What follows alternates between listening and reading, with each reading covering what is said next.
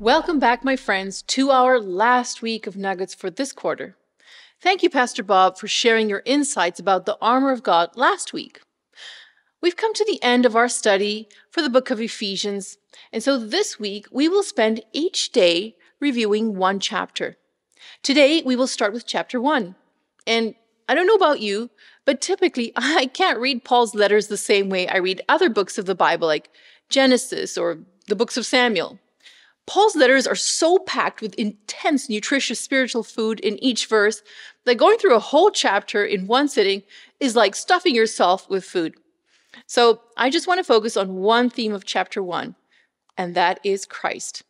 I know it's very general, but it is the most structural part of our faith.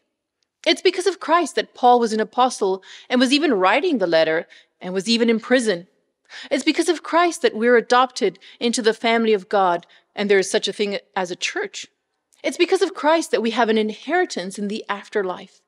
It's because of Christ that we're sealed with the Holy Spirit of promise.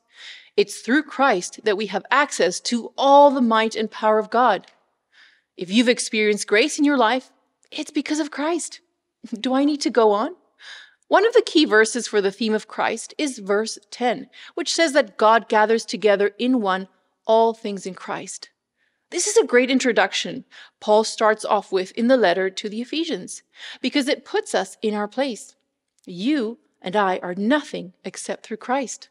Don't let anyone ever glory in themselves thinking that they are grand in any way, shape, or form except through Christ.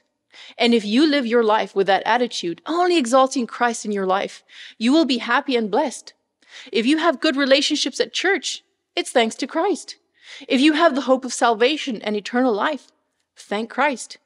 If you get along with your spouse, thank Christ, because it's Christ living in the life of the believer that blesses everyone around them. So this sets the stage for the rest of Paul's letter. Some scholars say that it is impossible for Paul to have written this letter because no one who is in prison can be this happy. But when you have such passion for Christ, you can be happy no matter where you find yourself. What's one thing that stands out to you about this first chapter in Ephesians? Please share your thoughts with us in the comment section below. We love hearing from you. I'll see you tomorrow.